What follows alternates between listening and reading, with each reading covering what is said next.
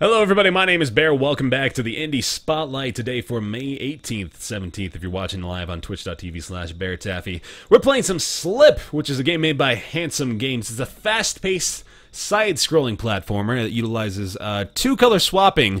You can swap between red and blue as your main character here, who I believe is just called Slip. I don't think he actually has a name himself. He's what they call him, a devilishly QB protagonist. It's pretty good description of him. I'll go ahead and start off on the beginning of the game here. The video and audio options are pretty damn simple. You can just go low quality, medium quality, and high quality. Changes up a few things, so not much reason to delve too much into that. Now, as you can see, I've only gotten to Zone 3, which may lead you to believe I haven't played this very much. Au contraire. It took me a hell of a long time to even get that far. I may just be terrible at this game, but honestly, it is really difficult.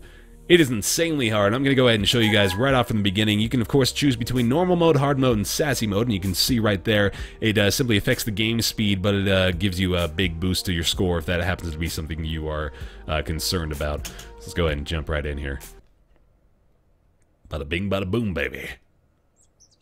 Give you the introduction to Slip, as it were.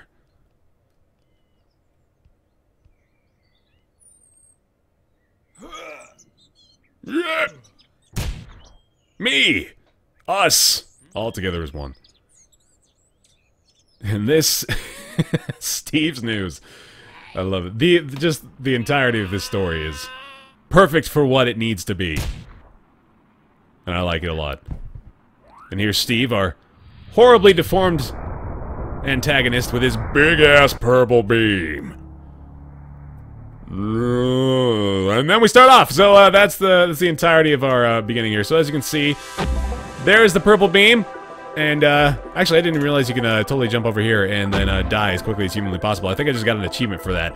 But the purple beam touches us and kills us instantly, which means, of course, we want to run away from it going this direction. And it's pretty simple controls here. You control your character with the A and D keys to move back and forth. W and S I don't believe actually do anything, of course, because you are on a 2D plane. Graphics are inconsistent. Oh, the blood, yes indeed. Steve says, in the event of you running, I put up a few billboards to help motivate you to die. I love the just the simplicity and the stupidity of the characters here. It's pretty brilliant. So as you can see here, we can shift between red and blue. It's pretty easy to do. You just click your left mouse button and it does it right away. Absolutely no delay in that. It's very responsive. I like that a lot. The controls themselves actually feels a little slick, like slowing down and switching direction. I kind of wish there was a little bit more responsive, but not too much harm done there. And yeah, just switching between characters here. Don't bother running; you'll just die tired. And oh god. I was under the impression that I was actually going to have a very difficult time talking about this one while I played it, and that suspicion is definitely being affirmed for me here. But the main obstacles you can see are the platforms above spikes. There will be like actual spike platforms that can kill you as well. Oh my god, I'm being so stupid. Simple stupidity is totally great. I agree, Keona. Yeah, I love it. I'm going to try, actually, my damnedest to not die in that exact spot again, but basically what you're getting at here is, I've heard it described this way before, and it's too perfect not to reiterate. It's a cross between Bit Trip Runner and Ikaruga. Of course, Ikaruga being the shmup that involves color palette swapping as well. You may have played it yourself. I highly recommend doing so. And we actually just accessed a speed boost here, I believe is what this is called. So this is an extra section that you can only acquire if you have the time to touch that secret little thing and then, of course, avoid being killed by the beam. And then you get some extra points here if you can just scurry about and gather as many of those cubes as you can before you're taken out of the area. Is this music from Bit Trip Runner? It sounds a lot like it, doesn't it? I believe this is an originally composed soundtrack for this game, but it has a very Bit Trip Runner-esque vibe to it, and I certainly don't blame you for getting that hunch from it. Yeah, it feels a lot like Bit Trip Runner. If you've ever played Bit Trip Runner, you'll be right at home with this one. Here's another instance of there being color-specific obstacles that you have to avoid here as well. And, of course, when you cross the checkpoints without actually dying before reaching them, they give you a little bit of an extra score bonus. It multiplies your score, which can add up quite a bit. This is a game that I'd very much like to see perfected by quite a few speedrunners. Like, watching this played at an expert level would be absolutely incredible, in my opinion. Like, I would love to see, like, very high-level slit play at some point. That would blow my freaking mind. Because it would just require so much, not only hand-eye coordination, but just, like, memorization of the level layouts, like, everything going on. Like, I try my best to actually not slow down as often as I can avoid doing so. Just to, you know, like, feel as though I've got a semblance of an idea of what I've got going on here. The double jump is very effective as well. Now we've got, of course, blaster guns that can only harm you if you are the color that they are hitting you with. So, of course, avoiding that by doing so is, or shifting at the appropriate time is very effective as well. Getting some frame drops, it looks like. And sorry about that, guys. I haven't actually gotten any on my system, but hopefully it's not too bad for y'all. This does look beautiful at a crisp 60 FPS, so hopefully it's not too terrible. And now we've encountered our first mini-boss of the first level here, which actually gave me some trouble, but now I'm starting to realize it's really not as tough as I made it out to be initially. This actually turns it into an auto-scroller here, which is interesting. So it's no longer you controlling the speed at which you run, but of course it's just you trying to avoid damage and maneuvering about the areas of that level. So there we go. There it is. Do you die if you switch colors when in a block? Yes, you do, actually. The checkpoint reminds you of bit trip, and the frames are being dropped a little bit. Sorry, guys. Yeah, let me see if I can hopefully solve that a little bit. Apologize if things are a little bit sketchy here. Should be a little bit better now, hopefully. Couldn't be 9 more FPS, yes, of course. There we go. It reminds you of Outland. Interesting. So yeah, there we go. That's level 1. In a nutshell, actually got that through that quite a bit quicker than my first run, which makes sense. It's hopefully going to be the case. Go ahead and head back to the world map here. So there are 12 zones, I believe, overall, is what the game describes here. Yeah, Slip is split up into 12 levels with an overworld connecting them, as you can see here. Looks like we're actually going to run into like some kind of Mother Brain-esque enemy over there, and probably closer to Zone 6, about halfway through. The last portion of every single level contains a mini-boss sequence just like that. Of course, it switches from classic platformer to auto-run mode, as I mentioned before. The game encourages you to move quickly by way of that purple beam continuously coming through, so of course you can't just, like, take your time so far, or take your time through the level and just, you know, dilly-dally around. You gotta, you know, kind of speed up and make sure you're not being caught by the massive purple beam destroying your life. Actually, just gonna make sure here, hopefully doesn't look too bad. I'm actually reviewing this myself and hoping it looks decent enough. I apologize, guys. I unfortunately am not completely in control of the way things look here. And you can grab onto walls as well, which is very helpful in most instances. Take it easy, Beards. Have a good one, buddy. Oh, so now this here, this is giving me some trouble earlier on. Fedrin, how's it going? Fedrin is the one that hooked me up with this, by the way, so thank you very much to Fedrin for giving me the opportunity to play this one. A lot of fun so far. Oh, God, that was so close. Shit. There we go. That's how they address them doomed to death. That's what they say. So just taking their word for it, really. I'm imagining they might have, like, you know, some kind of actual boss segments at some point at the end of certain stages. So, you know, take that with a grain of salt, if you will. All right, that was almost. I didn't actually mean for that to sound the way it did, but regardless. All right, I am kind of pressing my luck here as far as my interaction with the purple beam is concerned, so oh my goodness, I gotta say thank you. Hold on a second, I gotta get through this very difficult section here. To Dat Mother Lover, thank you very much, Dat Mother Lover. Welcome to the Bear Pile, buddy. A big bear hug to you. Thank you very much for the subscription, for your support. Really appreciate that. Means a ton to me. Thank you very much for that. Oh man, I'm actually doing decently well on this level here. I have not been doing this well up to this point. Going not so bad anymore. Good stuff. Yeah, I love this game a lot, actually. It's very difficult. I mean, like, I may be making it look not so tough here, but trust me, it is tough as nails. And of course, it'll get much more difficult later on, I'm sure. And oh man, this actually part here is kind of crazy. There we go. Oh my God, how in the world? Oh God. Okay, yeah. I did not have many hopes for myself going through that section, but yeah, it's a ton of fun. Oh, that was a little bit of lag there, actually, unfortunately.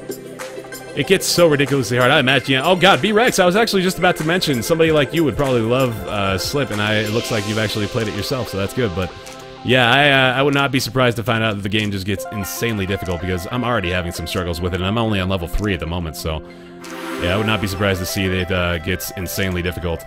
Alright, let's see what I'm doing here. I'm just gonna try to... Oh, God, that was dumb. Mother Lover, thank you, man. Appreciate that a lot. Alright, so maybe I just want to go, There we go, okay. I haven't actually tried this with the gamepad. I feel like I might be a little bit better at the game with the gamepad, but that, could just be my, my biases getting into my mind. That could easily be the opposite of the case. I'm getting a little bit more used to the keyboard and mouse, compatibility and controls and all that, so... Alright, here's the second boss. This one's actually a little bit easier than the first boss, in my opinion, just as long as you get the, patterns down. It's not so tough. The boss segments, honestly, are not even the most difficult aspect of the majority of the levels, at least as far as I've played through the game so far. They're kind of just a cool little way to switch it up, I suppose. Make you keep you on your toes and be ready for whatever could possibly annihilate you next. So yeah, it's not too tough here. And they just run right into the spikes there, and then we're done. Good stuff. So yeah, of course, you can type the ! Spotlight command in the chat if you want to get more information about this. Again, this is Slip. It's been greenlit, so that's good news. They're available on Steam right now for $10. You can purchase it either from the link in the description below, or you can just search on Steam. You can find Slip very easily on there. Pick it up for $10. Highly recommend it. Of course, it just came out at the end of April, so still fairly new stuff here. Let's go ahead and continue on to level 3 here. I think I can... I'm confident enough in my abilities right now. I feel like I could get through level 3 without too much difficulty, so let's try it out. Of course, you don't actually have to switch to get any of those cubes there. They're simply for your score, so if you wanted to, you can just completely ignore that and go through the level without too much trouble. Man, this part right here actually gave me a lot of trouble early on, but I finally figured out how to do it. There's another element of the game that I hadn't mentioned yet. Those bounce pads, actually, of course, you can probably easily tell, only work if you are the color associated with the pads, so you gotta make sure that you're... switch to the right color before you do that, and then you're able to use that and get through the level a bit more quickly that way. Oh god, that was dumb. Okay, I thought I might have a little bit of trouble there. These are mini bosses. Right, yeah, I'm terrified about approaching the actual boss. We talked about that a little bit ago. It's probably not gonna get this if you're terrible at most games. I know, man, like, I don't consider myself the greatest player either, but I'm actually feeling pretty good about my progress thus far. I mean, like, of course, playing the game a little bit more gives you a little bit more edge in, oh god, man, that section right there. I kind of got to take my time there, otherwise I'm going to die over and over, so just got to think about it and approach it the way I know works. Alright, here we go. Of course, you just got to go fast sometimes, man. Like, you really can't dilly-dally that much, otherwise... Oh, there is a speed boost here, actually, I should probably go into. That looks like fun. Let's try it out, see how far we can get to this one. Oh, goodness. There we go, I guess. Sure. Oh, hey, that's interesting. I like that. There's some extra ones here. Cool. Alright, that wasn't so bad. Nice. Extra goodies. I've only played 2 worlds. It's already super hard. Yeah, that does not surprise me. Oh, God, I gotta keep... Oh, I gotta keep the focus there, man. The checkpoints are actually pretty well spaced out, too. It's very much like Bit Trip Runner. I mean, like, if you like Bit Trip Runner, this is a cool switch on it that provides plenty of entertainment value on its own, so... Recommend if you dig Bit Trip Runner for sure. Okay, that's exactly what I need to do there. It's really not that tough. You just gotta focus on it. Steve says, knock, knock. Idiot says, who's there? Steve says, me, you jerk. I got us. That's Steve. He's a dick. Steve's a dick. Oh, man. That went actually pretty damn well. All right, this checkpoint here drives me crazy, so hopefully I don't spend too much time on it. All right, it's a quick switch there.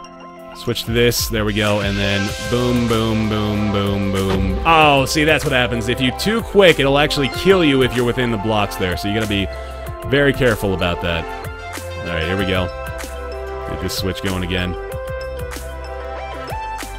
Nice, okay, here we go. And hit this, and, you know, we could play that a little bit safer, but no big deal. Nice, there we go. Okay, not so bad, not so bad. Steve is vulgar, it's true.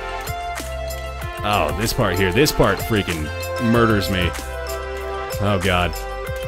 And then they switch it on you at the end like a bunch of jackasses. Nice, there we go. I don't know if I've actually gotten this far. This might be the first time I've fought the level 3 boss, so let's do this thing. Oh, Jesus Christ. Alright, Ikaruga style right here, man. Oh, my God. Oh, my God. Holy shit.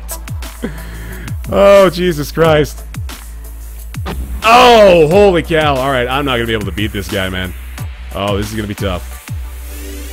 This is a mini boss here, dude. Like, this is gonna be ridiculous. Alright, let's try to stay on this side, actually. Oh, God. Shit. Oh, I'm not gonna do this. I am gonna fail so hard on this section. So here's an example of how difficult the game can get for anybody that was maybe skeptical. Oh, God. I hope it's not dropping too many frames for you guys, because this really does look so gorgeous when it's played out smoothly. Oh, God, that was bad. Freaking A. Killing me. Yeah, I thought some people might get a Tohu vibe from it, too. I'm probably mispronouncing the hell out of that. Alright. I gotta take a chance. Oh, God! This is the 3rd level mini-boss, man. Oh, shit. I can't tell what the, this is called Slip Thomas. It's available on Steam for $10 right now. It's by Handsome Games. It is hard as balls. That's a weird descriptive term for it. I think I want to try to stay in the middle, man. I don't know. Yeah, sorry frames are dropping a little bit, guys. Apologize for that. Okay, here we go. Okay, that's a little better, actually. Ooh, shit.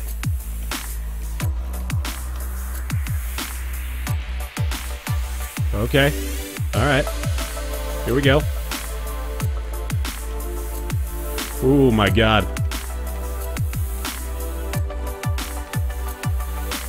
I think I did it. Oh, yes! Oh, man! Wow! Oh, God, that is tough. I got it, though. Good stuff. That's a high note to end on, man. And unfortunately, that wasn't as smooth as I'd like to be video-wise. Hopefully, you guys can get the gist of it. But you should get it for yourselves if you want to see the beauty of 60 FPS color-swapping goodness. But, damn, it's hard, but it is satisfying and it's a lot of fun. This is Slip.